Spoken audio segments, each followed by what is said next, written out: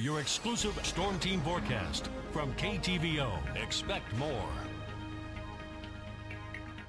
Well, not as cool of temperatures for tonight than what we woke up to this morning. We could see some stronger thunderstorms movement for tomorrow, as well as some heavier rainfall expected, especially Friday night. Want to start things off on a very gorgeous note. This is a sunrise picture submitted by Carol Toddy of Bloomfield, Iowa. We've got the sun rising in the background, and then we have beautiful colors and some altocumulus clouds. So thank you, Carol, for sending that in. Really pretty colors out there. Saw a gorgeous day, a lot of sunshine. We're all going to start to see those clouds rolling in as we're heading into the late evening hours and into the overnight hours because of that storm system. It's going to be bringing us some rain for tomorrow. But right now, mostly sunny skies at the Kirksville Regional Airport, 64 degrees with calm winds across the area. We've had some breezy conditions the last few days.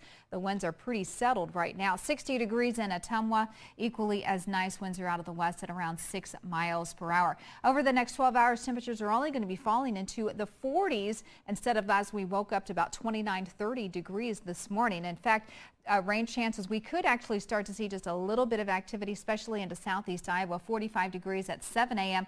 on your Friday morning. Here's the future cast, and again, here's those rain showers moving in. Notice how they are centered right now over southeastern portions of Iowa. They will continue to advance eastward and affect northeast Missouri as we're heading into the early afternoon hours, and that will continue into the evening as well. The evening hours, that's when we're going to get some stronger thunderstorms. Is going to be moving in from the southwest. So again, Milan and Macon actually could see some strong to severe thunderstorms.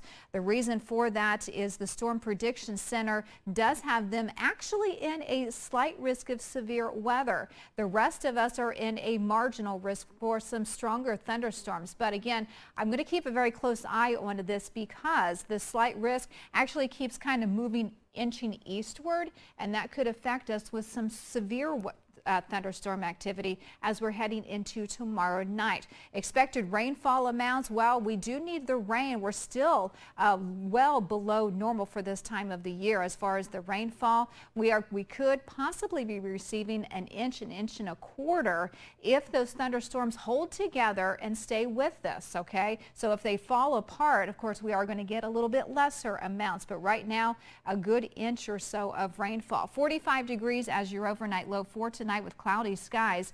Winds are out of the southeast at around 5 to 10 miles per hour. And then for your Friday, TGIF, 60 degrees with cloudy skies and some thunderstorms continuing to push through.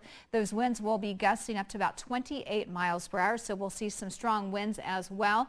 The rain continues on Saturday, slightly cooler, 56 degrees. Will dry things out for Sunday with highs back up into the 60s, continuing with near normal temperatures Monday and Tuesday, and then the overnight lows into the 30s and 40s. Of course, anytime, check us out 24/7 at heartlandconnection.com. So we'll be watching very closely on monitoring some strong to severe thunderstorms tomorrow, especially tomorrow night. Okay, good to know. Thanks, Teresa. You're welcome. We'll be right back.